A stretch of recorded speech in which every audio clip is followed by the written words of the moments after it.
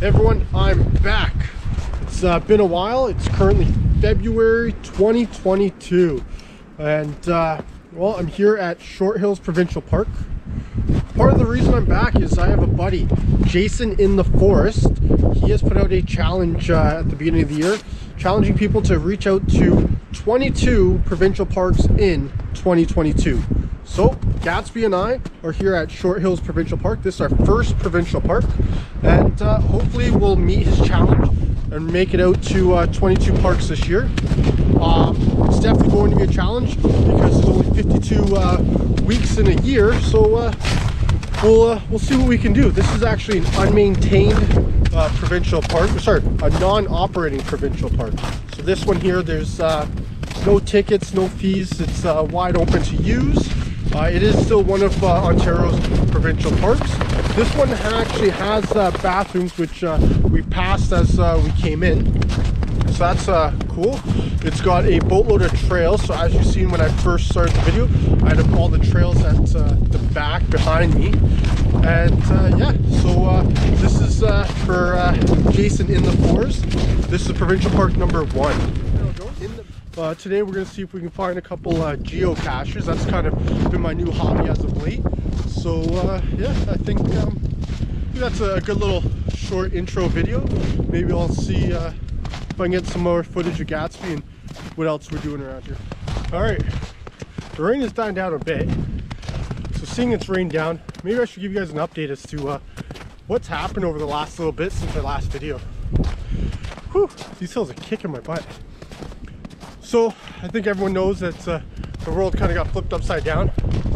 With that being said, we kind of said, you know what, I need to take a break. Need to focus on some new things. And yeah, just kind of step back for a bit. Like I said, we got the motivation from Jason, Gatsby, come, to kind of get back into this. But while we've been gone, Gatsby still hasn't been in the canoe. I know a couple of people have asked about that. I will definitely get a video of us in the canoe. Hopefully that video does not lead to us in the water. It's still leaking, so I gotta pull out the ribs and the foam and reseal it. But it's a small leak. I'm able to take it out for a couple hours at a time. And so that's good. So Gatsby will definitely be in the canoe this spring. We've done some training. And I reached out to a trainer, Ryan Brown. He's local to me. And yeah, I actually heard him on the Dogs Way podcast, the one with Sean McDaniel that I mentioned before. Reached out to him, explained the barrier issues I was having with Gatsby, with him barking and freaking out. And Ryan helped immensely, to the point that we got Gatsby here off leash. He's got the freedom to run around. Ryan has helped me with his recall. He's also helped me with the e-collar training as well, which was a goal in mind, so that when we do these kind of trips, these backcountry trips, if for whatever reason I need to, I can get him at a distance. If I'm too far to yell, call his name, Gatsby, come! And he can't hear me, well, I have the e-collar as kind of a backup plan for us. So that's one thing. As you've seen, he's got his orange backpack. That's the other thing. If I'm gonna be doing trips with Gatsby, Gatsby's gonna be carrying his own stuff. So right now his bag is empty. He's got no weight in it, but progressively we will work up to what's kind of the ideal amount, which is 20% of his body weight. He weighs 40 pounds, 20% works out to be about 8 pounds. So that should be more than enough for him to carry his own food and dishes when we do these trips. So for now it'll remain empty. And yeah, I think that kind of sums up the last little bit. If there's anything else that comes to mind, I'll definitely update you guys and kind of go from there. For now, what we're doing is we're out here at the Short Hill Provincial Park because there's a geocache here. There is actually the oldest geocache in Ontario. So I thought this was kind of a cool monumental video, kind of a we're back video. combined with the fact that we are going to try and find the oldest geocache in Ontario. So kind of some two big steps there for us. And yeah, stay tuned. Hopefully I find it. So I took a phone call while on the trail. There's first mistake. Second mistake is I took a wrong turn. So I ended up leading myself completely away from the geocache I was hunting. I don't know if you guys can tell, but it's starting to rain a lot more. It's getting darker. I've now decided that I'm just going to find my way back to my van. And I will come back on a different day, maybe with less snow. But good news is, Gatsby and I are back. We're going to try and post some more videos as we go. Videos are going to have more trails, probably the Bruce Trail a lot. That's runs right through the city that we live in. Lots more geocache finds, so I'm thinking it's fun for me. I enjoy it, so I hope everyone else is going to enjoy it. It's a loss. We kind of know where we're going, but we decided that we're going to follow a game trail. So these tracks here, I don't know if you can tell, are most likely deer tracks.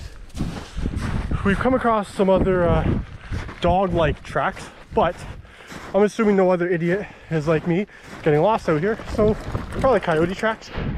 So yeah, that's our lost saga for this welcome back video. I don't know if you can see off there in the distance. I'm kind of hoping you can. 3 deer just took off. I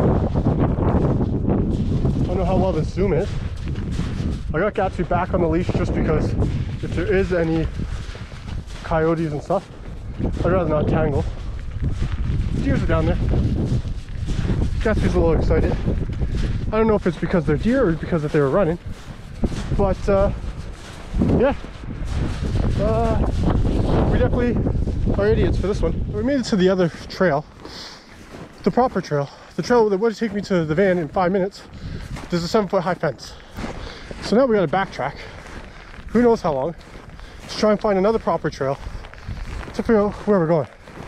So yeah, Gatsby doesn't seem to mind. As you can tell, I'm soaking wet, but yeah, I will update when I get to the van, if I make it to the van. As per my phone's GPS, Google Maps, I'm about 18 minutes away. I'm back on the main trail.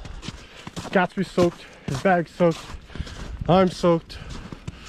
It's been a long day. This is supposed to be a nice short hour hike, find a geocache and get out. Instead it became get lost, get some more lost, don't find a geocache, get out. And yeah, so we're 20 minutes from my van and very exhausted. So I turned back around, added 20 minutes to this adventure. Had I just followed the fence down, it ends right there. So for some perspective, we had cut across, trying to just kind of make a beeline for the van, try to get out of here, not sit and get soaked anymore, try and prevent getting sick. And so I guess we would have had to cross that, but that doesn't look too terrible. Probably could have made it around there, but we were just up there, like just a couple feet up, guys.